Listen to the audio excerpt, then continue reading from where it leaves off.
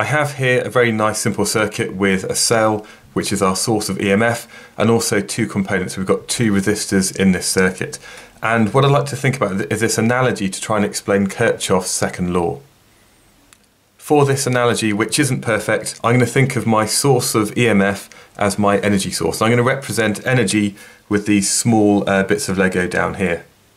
Moving around the circuit, we have a lot of these charge carriers, and what they're going to be doing is they're going to be transferring energy from the cell to the various components within it. So these figures here are going to be the charge carriers. And for this analogy, I'm going to assume that these are moving from the positive end of the cell around the circuit to the negative end. So if you can maybe think of this circuit a bit like an assault course, what we have here is an energy station. And every time the charge carriers, which are these people, they move through the cell, they pick up a source of energy. And what we have here, the EMF, is the amount of energy per unit charge. So that's going to be where they pick it up. Now, as they go around this assault course, what they have are various obstacles. And what we have here are a couple of resistors. And we can think of those a bit like a couple of walls that the charge carriers have to move over. So these resistors here, we can maybe think about as a couple of walls. So here we have these obstacles, and imagine effectively there's no resistance in the wire, so that's kind of fairly easy jogging. When when a charge carrier gets to an obstacle, what it's got to do is got to give up some energy in order to get over it. So in order to get over this first obstacle, he's basically got to transfer 1 unit of energy, and then there's another obstacle ahead, so he's going to transfer the other unit of energy there.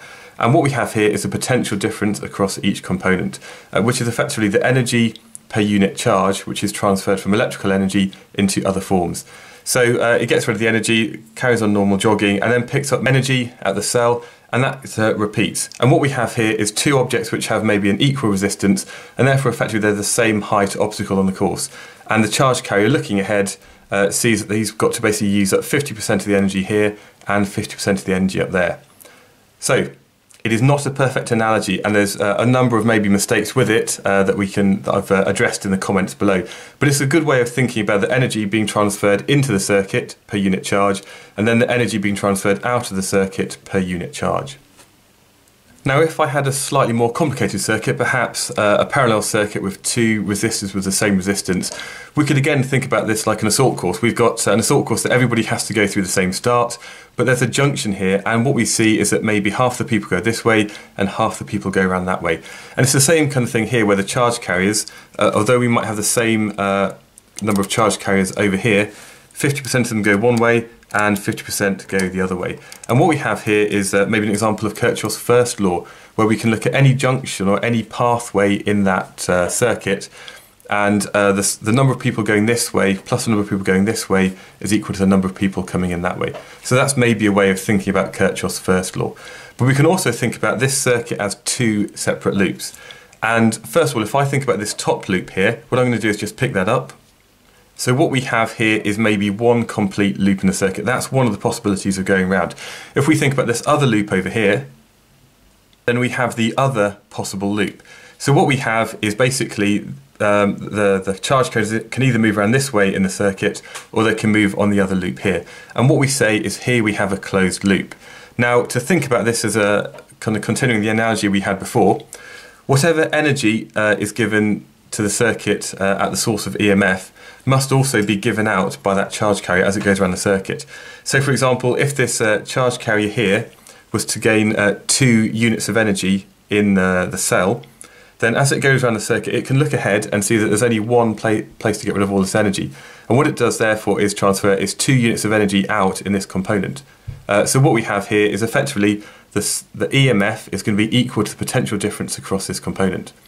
Now if we look at this other circuit here, and perhaps there's a different charge carrier this time which is moving around the circuit, again it might pick up 2 units of energy at the cell, but this time it gets rid of its 2 units of energy at this component at the bottom, because it knows it doesn't have anything else it has to kind of move around. And again, here, the EMF, the total EMF provided, or the total amount of energy per unit charge provided to that charge carrier, is going to be equal to the total amount of energy that it converts from this electrical energy into other forms in this component. And this is all Kirchhoff's second law really says. If we think about conserving energy, whatever energy we put into the circuit must come out. And Kirchhoff's second law states that the sum of the EMFs in any closed loop in a circuit is equal to the sum of the potential differences around that closed loop. So that's pretty much it. If we think about any closed loop in the circuit, which is a path around which the charge carriers could move, then the sum of the EMFs is equal to the sum of the potential differences around that loop. And again, this all comes from the conservation of energy. Whatever energy gets put in per unit charge must also be given out per unit charge.